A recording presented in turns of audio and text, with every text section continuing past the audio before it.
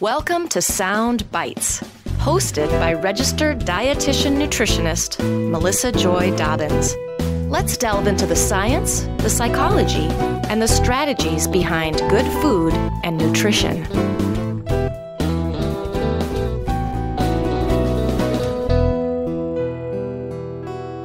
Hello and welcome to the Sound Bites podcast. I'm your host, Melissa Joy Dobbins, a registered dietitian nutritionist. And today's episode is about food safety, and nutrition with regard to coronavirus.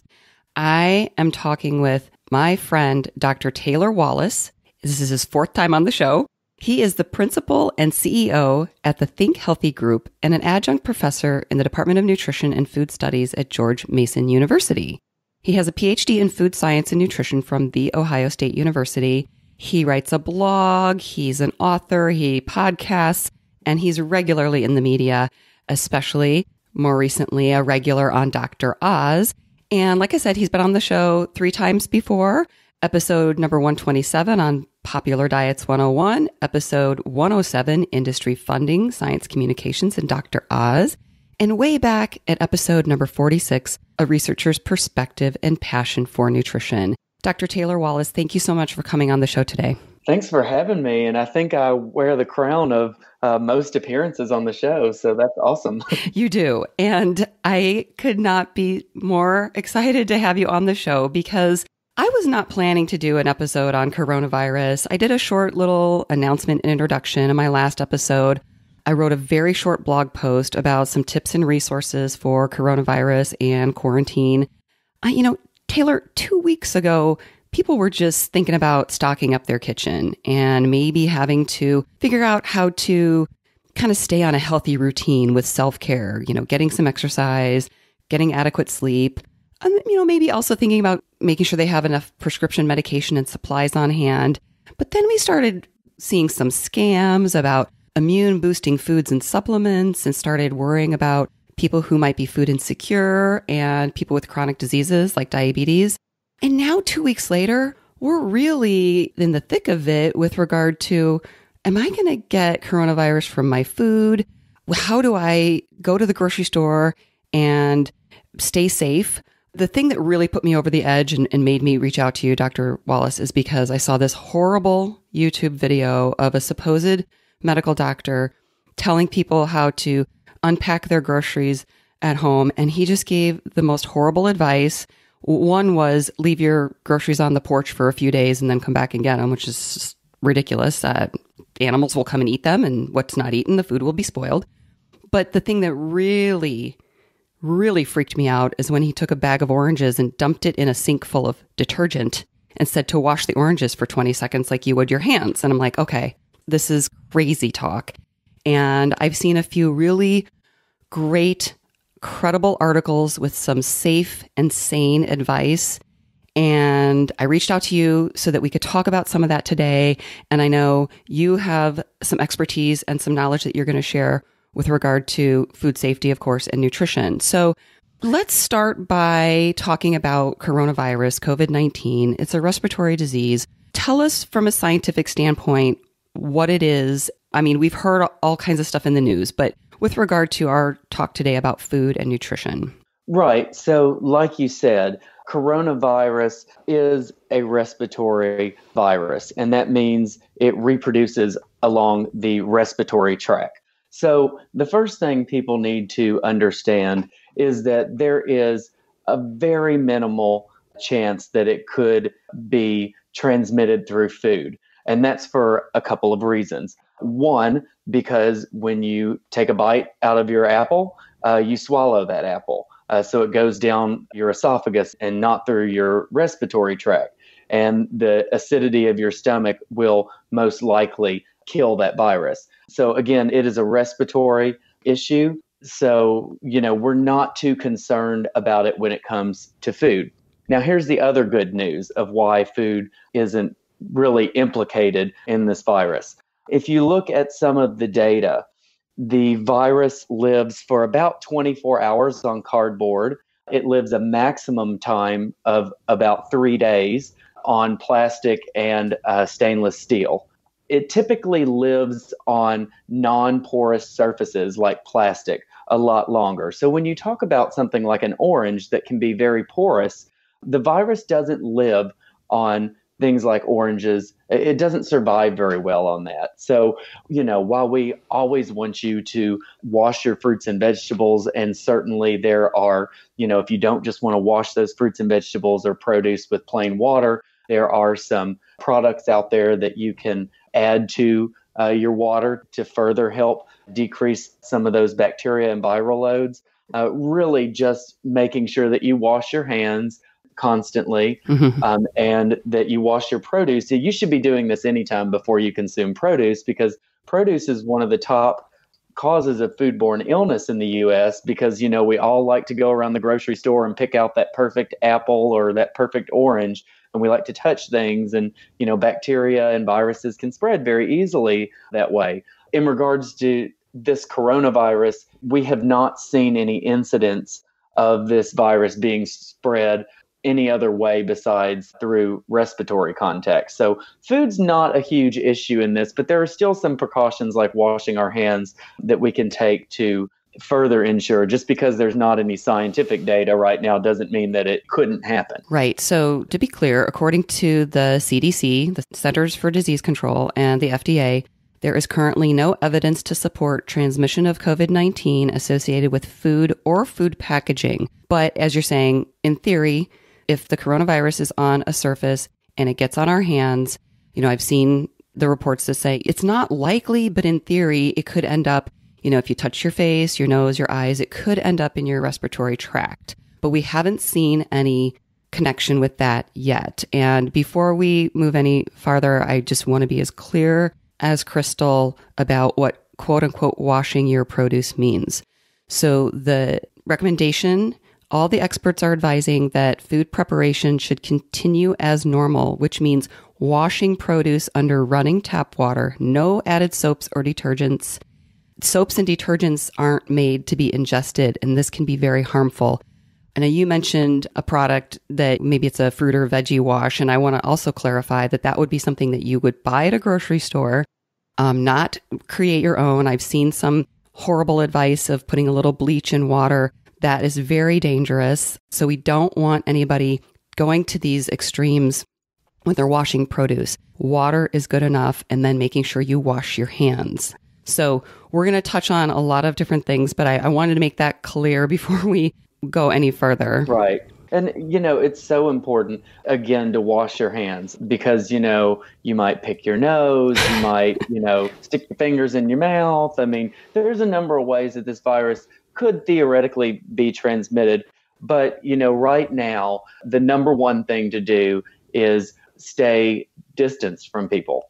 That 6-foot distance is really important because when you cough or you sneeze or you're just breathing, that virus can get caught in little tiny droplets, and it can be transferred from person to person if you're not careful. Yes. So let's talk a little bit about nutrition, and let's be clear too, there's a lot of scams out there now about how to boost your immunity with food or supplements, but there are some things we can do just to support a healthy immune system. So it'd be great to kind of draw the line between those two areas for people.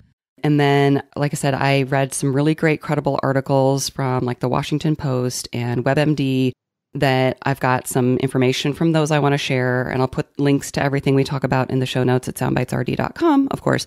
But yeah, people have questions about exactly how to do the grocery shopping safely at the store when you get home, handling food packages. We can also talk about ordering takeout food. But before we get to those specifics, let's talk a little bit more about nutrition and immunity. Yeah. So, when it comes to immunity, obviously having better nutrition can boost your immune system function. So just as a general good practice, not necessarily just in this time of hysteria, it's always good to ensure that we have 2 servings of fruit, 3 servings of vegetables, adequate whole grains, lean meats, and lower non-fat dairy products, right? What's really been shown is that eating right and exercising can really help boost your immune system. And that's going to be really important, particularly if you were to contract the disease, because That gives your immune system a little bit more fuel to help your body fight off that infection. So I would say the main thing that you could do is follow our U.S. dietary guidelines. Try to eat right during this time where many of us are quarantined to our homes. The other thing that makes nutrition a little bit more relevant here, and I was just talking about this a little bit earlier, is that we're not necessarily able to be physically active while we're at home. I live in a 600 square foot condo in Washington, D.C., and I'm really thankful because actually at Christmas, I purchased a treadmill desk. And so I walk on the treadmill a lot these days because when you can't go outside and you're confined to a small space, it's really hard to get adequate physical activity. All the gyms are closed down. Mm-hmm. And we know that physical activity really helps promote a strong immune system too. So the main things that you can do for yourself is to be physically active and to have adequate nutrition, which you should hopefully already be doing anyway. Yeah, and good sleep is important too. Right. Always. Although, I have to say, I have not been sleeping as well lately, and the stress is not good for the immune system either. But beyond just eating healthy, trying to be active, thankfully, we've been going outside and taking more walks. I'll tell you that it's no substitute for my ballet classes and my karate classes, but it's nice to get out and get some of that vitamin D from the sun. But beyond just trying to have a healthy lifestyle as we are quarantined, is there anything that we should be doing from a supplement standpoint? And then how do we identify those snake oil scams? Right. This is something that has also gotten me really upset. I mean, I've seen all over Twitter companies advertising essential oils to prevent you from getting the virus. Please know that does not work, and there's no science behind that. You mentioned using detergent to clean your oranges. That could be harmful. You're not going to be able to find a simple solution to keep you from getting this virus. Now, when it comes to nutrition, there is a systematic review. A systematic review is a compilation of randomized control trials.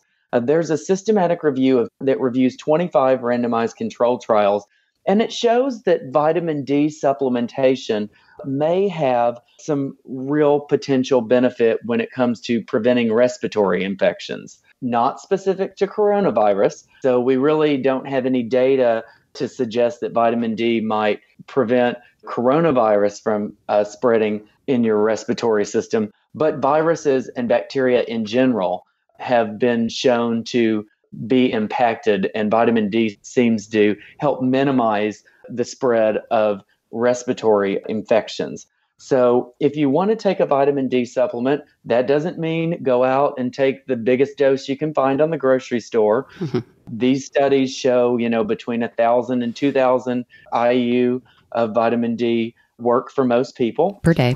And if you've had low vitamin D and maybe you're taking a 50,000 IU tablet once a week, it's probably a good idea to refrain from taking additional vitamin D because remember, it can be hormonal-like, and getting too much can actually cause, heart issues and another number of other chronic ailments. So, if you're healthy and active and you're inside like you and I are, you're quarantined to your condo, and you don't have a lot of exposure to sunlight, there might be some benefit to taking 1,000 or 2,000 IU of vitamin D every day. Just know that it's not, a cure-all. That doesn't mean you can go out and run around in the park with 100 people or go to the beach or something like that. You still have to be cautious with this virus, but it could potentially help a little bit. And we know at least that there's no harm to taking 1,000 to 2,000 IU of vitamin D every day. And for most people, it's probably helpful. Right. And I don't know the statistics, but I know that vitamin D deficiency is fairly common.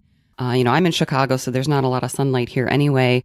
Now is not the time to call your doctor and go in and get your levels checked. But if you haven't had that done before, I do recommend it on your next regular visit. I've been deficient before, and I do take about, this is my N of 1, but I do take 1,000 to 2,000 international units a day, especially during the winter when I'm not getting as much sunlight. So, and then when I've had my levels checked, I've been in the normal range. So that is definitely something to think about. Yeah. So, the other nutrition, aspects of this disease Coronaviruses typically cause a lot of what we call inflammatory cytokines.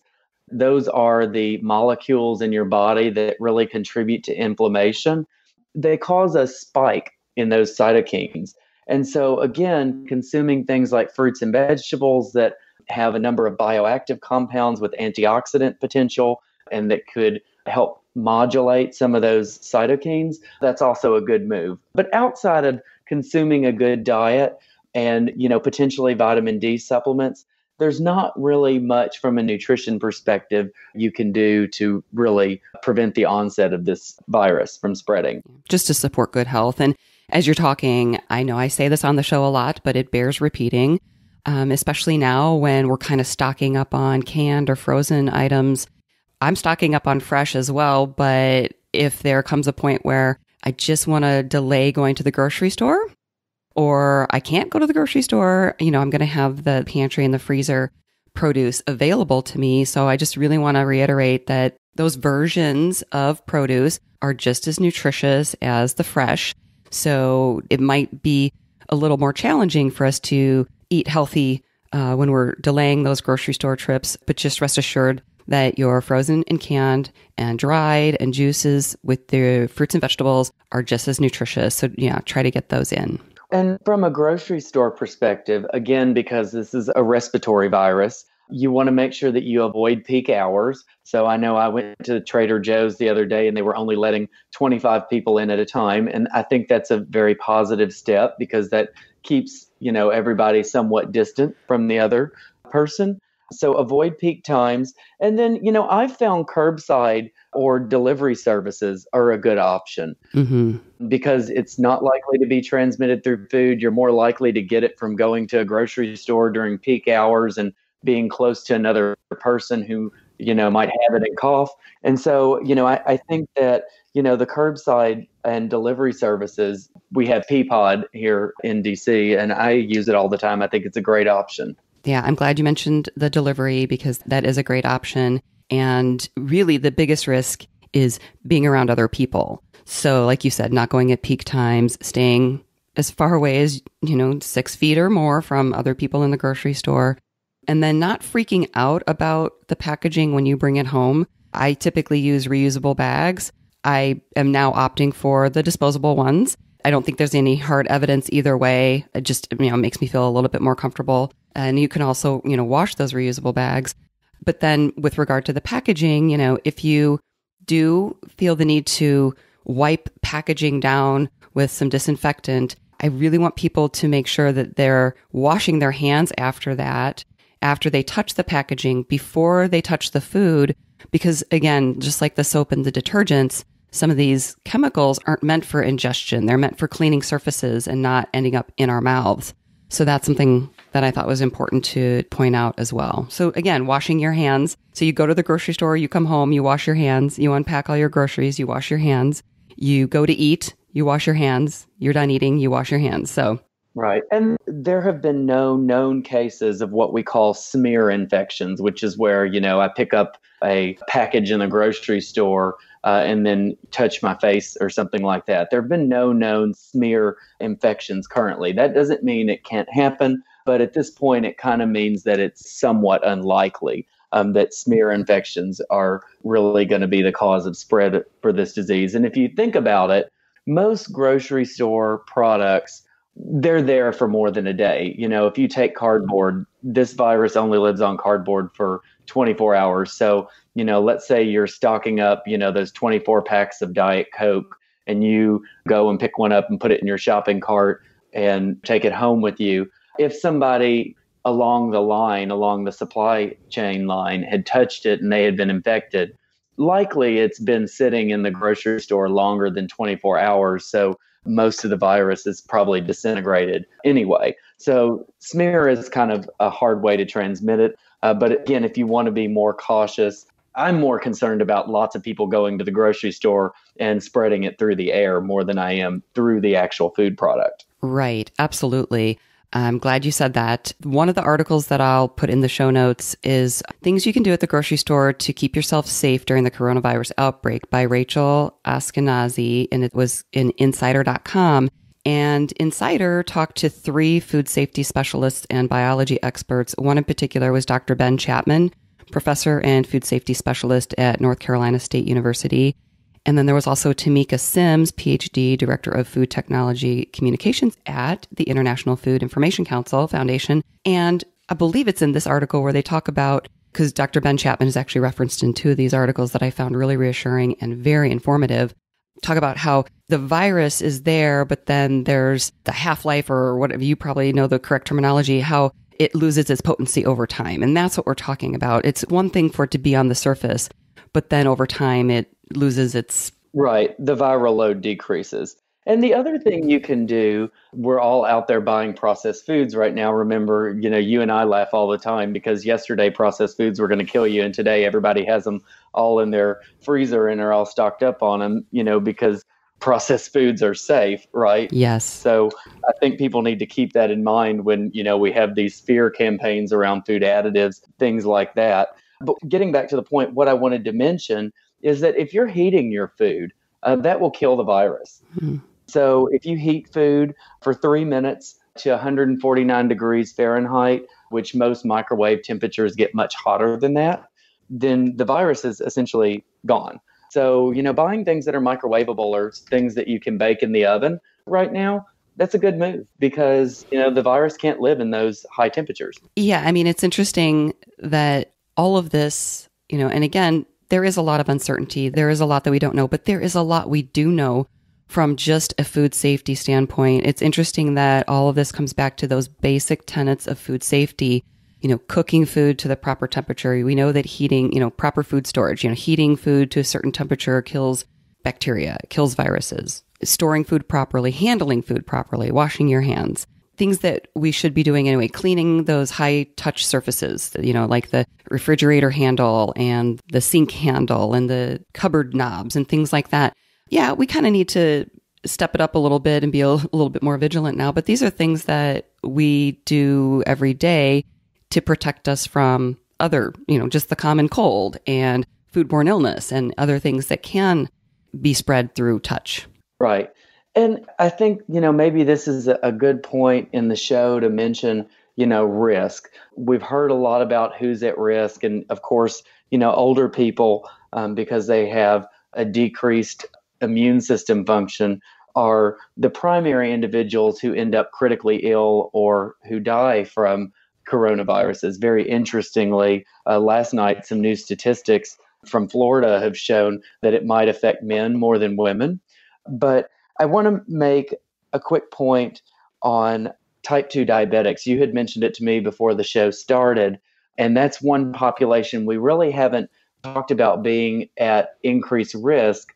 The coronavirus enters human cells through what's called an ACE2 receptor protein. So right now, all the drug research is around ACE2 receptor proteins and how to prevent that virus from entering the human cell that way. So these enzymes are in multiple tissues throughout the body, but they're heavily concentrated in the mucosal lining of the upper respiratory tract, right? So you've got a lot of ACE2 enzymes, those proteins in those mucosal cells. So that's why the virus, is easily transmitted through the respiratory system. ACE2 is dependent on both sodium and potassium to regulate blood pressure. And we know that hypertension most of the time coincides with type 2 diabetes.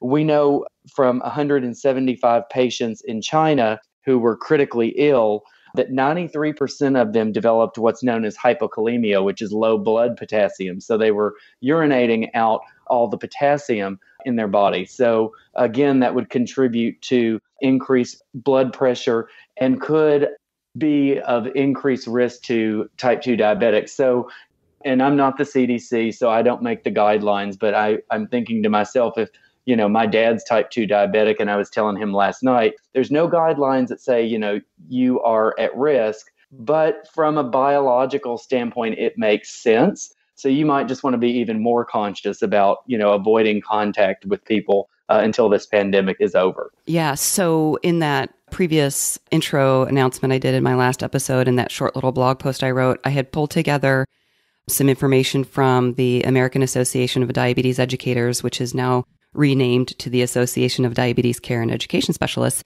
and they have a ton of COVID-19 resources. I spent the better part of the weekend with my diabetes volunteer hat. I'm in several different volunteer positions as a diabetes educator, collecting that information. And like you said, people with diabetes, as far as we know, are not at greater risk for contracting COVID-19, but they are far more likely to face serious complications and even death from the disease. But again, since this is a novel virus, it's a new virus, there are some things that we just don't know yet. And anybody with, they always say, the underlying condition or immunosuppressed or immunocompromised could be more affected by this virus. So extra caution. Like I tell my dad, you can't take too many preventative measures, right? Right. So, trying to isolate yourself and abide by the CDC guidelines, whether you're younger or older or have chronic disease or not, being precautious about this stuff has no detriment. Right. So you only benefit from it. Yes. And since we're veering into this area, I just have to say, do you mind sharing how old your father is, like what generation he is? So my father is going to be 71. So he's a baby boomer. Yes, he's a baby boomer. He unfortunately has a severe Parkinson's disease, but he also has high blood pressure and type 2 diabetes, which, is treatable. Mm-hmm. If I could just get him to stop, eating baked goods all day. He has a little sweet tooth that he just likes to take his insulin shot and, go to town on cakes and cookies and things like that. I should probably send him your way because maybe he would listen to you and not me. You never listen to your kids. Oh, yeah. No, we never listen to family members. No. Yeah. Well, and that's where I was kind of going with this because, this has been an adjustment for us all. I'll admit, let's see, it was March 12th. I did go to ballet thinking I'm going to ballet because this might be the last class I have for a long time. And we all we didn't rip this Band-Aid off all at once. Like we took it in slow increments until Illinois shut down. Okay, well, yeah. We were as proactive as we could be, but I guess what I'm saying is it took us all a while to adjust. And we're in different parts of the country. We're all kind of in different stages of this, anger, denial, bargaining, if you will. But it's been interesting to see how different generations seem to be responding to this because I don't want to throw my 80-year-old mother-in-law under the bus, but she was the one who seemed to have the hardest time staying at home, not going out to her ballroom dance classes, not going to book club, not going to dinner. And she's finally, realizing that she can't because we're in shelter in place. She can't. But it's hard. It's hard. And that's one of the reasons I wanted to do this episode because it's hard enough. And then when you get people freaked out about the food they're eating and worried about, like you said, we need to be cautious. And that's especially for the populations that are potentially more vulnerable, the older, immunocompromised, underlying conditions, but all of us. And the other thing that I think a lot of people didn't realize that could be a silver lining in this is to think about that herd immunity. And if we're staying home, not just to keep our family healthy, but to avoid getting somebody else sick who could really have a hard time with this. Well, and I would also say have a little bit of fun with this, right? You have to kind of make lemonade out of lemons here. And, one of my friends, and I tried this the other night, and I've been doing it for the last 3 nights, and you're going to laugh at me, but when you said your ballet class, I was thinking, oh my gosh, Melissa, this is perfect for you. So I've actually tried some stuff online where you can learn different dances.